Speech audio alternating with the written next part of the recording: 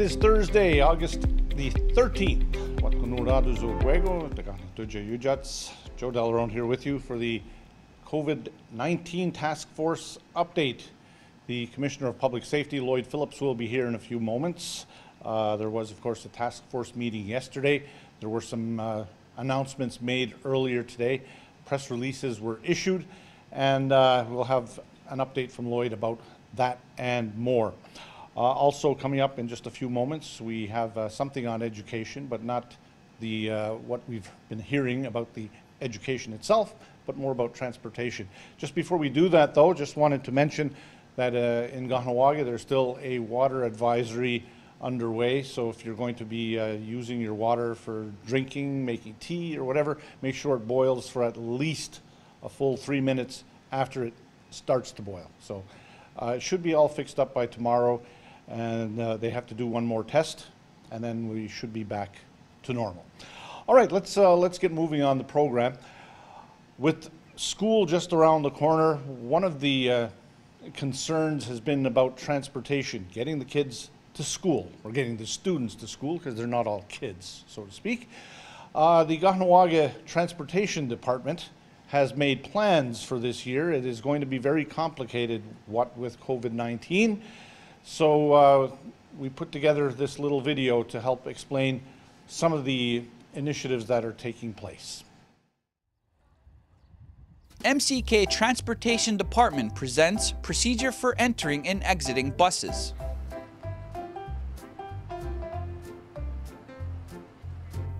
Every bus will be outfitted with a protective plexiglass surrounding the driver, and every driver will be required to wear a face mask and shield. Social distancing must be maintained at every bus stop where students will be picked up. Students will enter the bus, one at a time.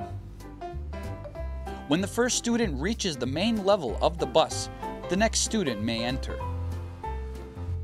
Students will fill all available space starting from the back of the bus. Every second seat in the bus will be marked off in order to provide adequate distance between students. Eating and drinking on the bus will be strictly prohibited. Two students may sit together, but only if they live in the same household. It will be mandatory for students to wear face masks while aboard the bus.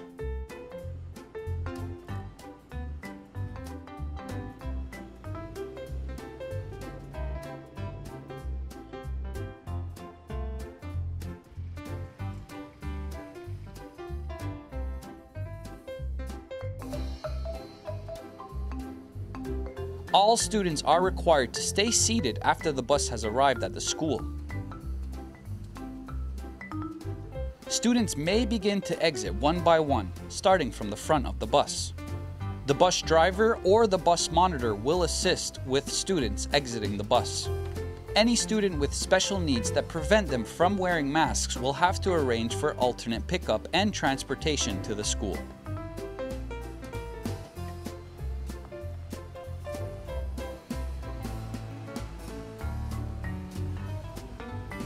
Once the bus has dropped off all students at the school, the bus will return to the town garage to be properly disinfected on all its surfaces, including handrails,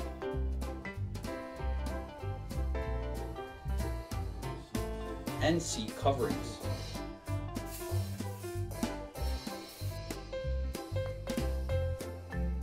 At the end of the day, every school bus will be completely disinfected and washed from top to bottom. Following these guidelines and procedures will ensure the health and safety of all students for the new school year.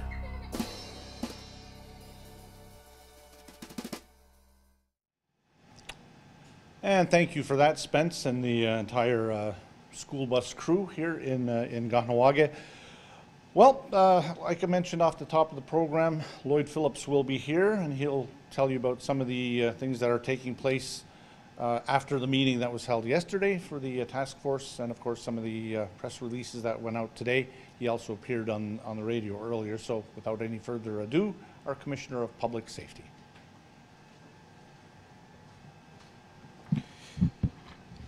Thank you, Joe. I think this afternoon will be fairly brief. I just wanted to touch base on a few items. I guess some of it has already been made public, but I just wanted to maybe give a little more background to some of the discussion that we had.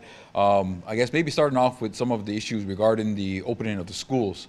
As we said several times now already on Facebook Live, that we have been working on plans on how to safely reopen the schools in our community, looking at many examples around the world and around the province of what they're doing, what they seem to be doing right, what things that could be improved upon. So those things are obviously being assessed on a constant basis, and obviously the bulk of this work falls directly with the Kahnawà education system, as they're taking the lead on this. But certainly the task force here is to lend whatever support is required. And there's many moving parts. And this morning, if you're watching, or listening to K103, or watching them live on Facebook as well, Robin Delarone was on there with myself, and we did give a breakdown of a lot of the many moving parts. Obviously, the safety of the students and the parents and the faculty is paramount, and we will be bringing forward many different protocols on what they need to do. And in terms of ensuring safety is again first and foremost. And I think it's worth repeating, the way we want to work this forward, and the Education Center wants to move this forward, is if we look at it from a state of a day in the life of a student and a day in the life of a teacher.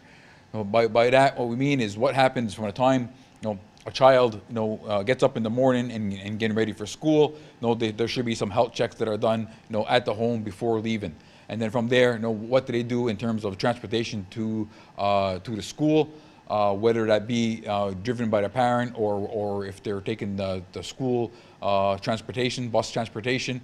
And then again, once they get to the school, what's the process to go into school? What's the process once you get into class, at break time, and at again lunch and so on. So that way it'll be clear for anybody who's entering the school, whether you be a faculty member or whether you be a student, it's clear on what the expectations are from you. Again, paramountly obviously is being health and safety of the students. Now, with that, as it was mentioned verbally, obviously the task force supports the fact of reopening the schools. It was at a meeting yesterday. It was adopted formally. There was a directive issued mandating the schools to create the plans to safely reopen. And again, obviously working closely with the task force, working closely with the medical people. Dr. Goche is available to review and endorse protocols that are developed to again ensure maximum safety. So that was to more of a formality, but I think it's important that the community is aware that this is a very much a collaborative effort to ensure we do this in a proper manner. And that was some of the rationale for postponing the school openings. It was obviously, as most people know by now, pushed back by 2 weeks because we want to make sure that people feel safe and secure as possible when they send their child back to school, if that is your choice. Because as you may have known, the Education Center is also providing options for parents who wish not to send their children to school, and obviously more information on that will be forthcoming. So we're trying to balance off the needs to educate children. Again, everything we do is looked at from a holistic approach.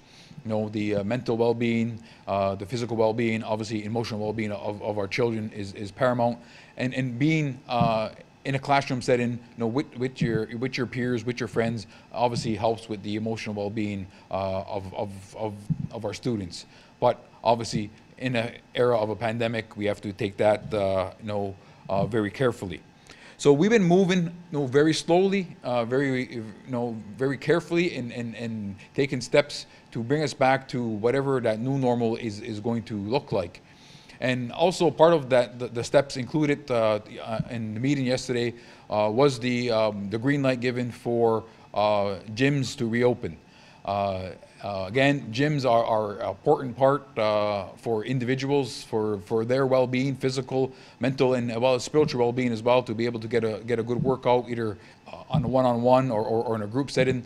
And as well as obviously there are people who are employed in that industry, and I'm sure they're going to welcome the news and to be able to have their businesses reopen. There is a process in place for them. They are required to submit a safety plan and protocol on how they're going to operate their gyms in a safe manner.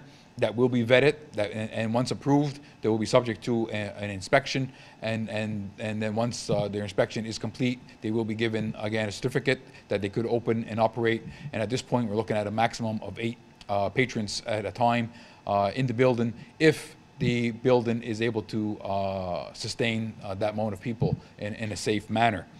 So it's still moving things forward in a safe manner as you possibly can, and looking at, again, all the factors that the impact on the community. Another area was step-by-step early learning center and daycares. They are looking to increase their capacity to be able to have a new year start for them, which is end of August. And that was discussed and supported by the task force to increase the capacity. I guess what you can consider to be full capacity, but full capacity in the sense of them being able to maintain their specific safety measures that they have established at daycares and step-by-step. As long as they're able to safely maintain those measures, and they can operate at a capacity in which they feel is workable and is safe. And just a reminder to the community, Step-by-Step has been doing a phenomenal job since the beginning of the pandemic. They have operated throughout, providing daycare services for essential services workers and also for other clientele, and have gradually been building up to have more and more students or children in their facility.